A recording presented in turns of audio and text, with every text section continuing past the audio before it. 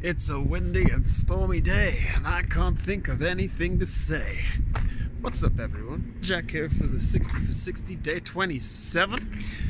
Wanted to talk to you today about when you're coming to compose or write lyrics, and the wind's blowing, the time is ticking, but can't think of anything to say. How do you overcome that? How do you beat that? How do you defeat the block of not knowing what it is you can say or perform or play because nothing sounds right, nothing works? Easy. If you're writing lyrics, write about the fact you've got nothing to say. If you're making a song,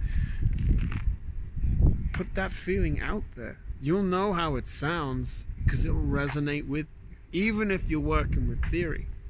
Or alternatively, you can just go to a simple A, B, C, D kind of formula just to work with it. You do what you're going to do to overcome it.